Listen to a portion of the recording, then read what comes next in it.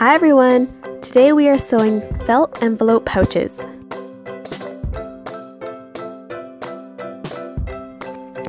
First off, we're going to create our envelope shape. Using a Sharpie or pen, mark down a 4x8 inch rectangle on the felt, then cut it out. I didn't cut it straight the first time, so let me just fix the edges. This is how it should look so far. Now fold it in half, hot dog style, and cut from the top of the folded sided corner at a diagonal going downwards.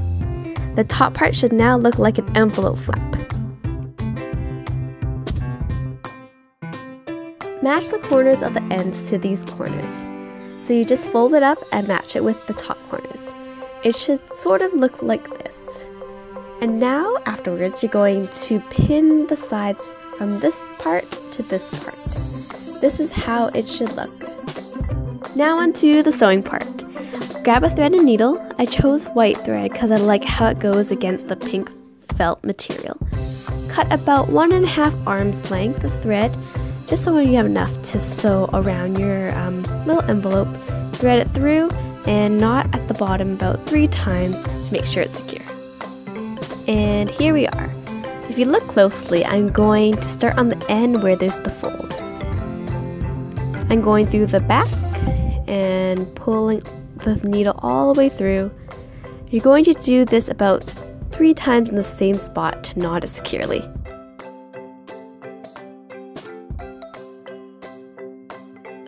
You're going to do a blanket stitch all around the edges. Put the needle through the back of the fabric. Put the needle through this loop that I left behind. Ooh. Yep, it's kind of a struggle right now. Then you just pull gently. Make sure you do it very nicely or else you're going to get it knotted like how I did in this section. Here's another shot of me doing the steps. This is the loop that you're going to put the needle through. And just pull nicely. Yep, that one looks a lot better.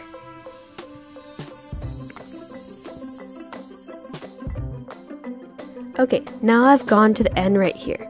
You have 2 options. You can either blanket stitch all along the top edges and then back down to seal it, or you can knot it at the end and then start again on the side area, leaving the top part blank. I prefer to have all of it blanket stitched, so that's what I'm going to do right now. And now you're all done. You can put your hand inside and it looks super cute already. Now that you're done, we can leave it as is, just like this. Or you can add a cute heart decor or something else on the good side of the fabric. For the heart, I'm going to cut out a square with my white felt. With our square, I'm going to fold it in half. And then using my Sharpie, I'm going to draw half a heart on the folded side.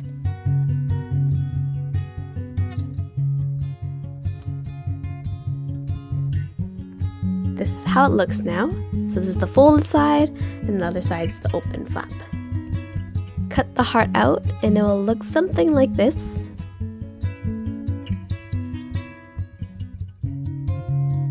I think I made it a little too big, so I'm going to trim it a bit.